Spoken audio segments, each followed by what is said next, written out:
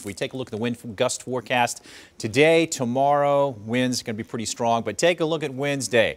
That's the day you're going to have to put those big old rocks in your pocket so you don't blow away. 45-mile-per-hour wind gusts, and then heading into Thursday, wind gusts go down to about 20 miles per hour. Yes, roller coaster ride continues for us. Heading up the roller coaster through our Wednesday. In fact, we could be tying or breaking a record for Wednesday. 77, and then a cold front will be dropping the temperatures as we head into our Thursday.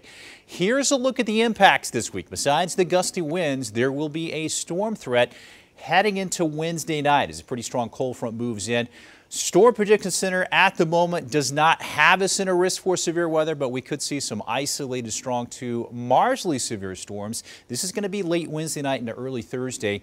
Wind and hail would be the main threats. Let's check out the highs today. We're going to be about 10 degrees warmer than we were yesterday, as highs are going to be in the upper 60s. A lot of sunshine. After work forecast tonight. Looking good heading out for a walk or a run.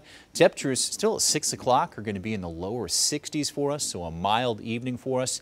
Lows tomorrow morning, that's not bad. Lower 50s, but again, it will be quite breezy. There will be more clouds around too heading into tomorrow. A little bit of patchy drizzle far eastern Oklahoma. Highs tomorrow, lower 70s. The record tomorrow is 75, so we should stay just below that. And then as we head into our Wednesday afternoon, those high temperatures climb into the upper 70s for us. Unseasonably warm temperatures. Again, a little bit of a cool down heading into our Thursday at 55, 59 with additional rain and even some storm chances, and much colder, certainly feeling more like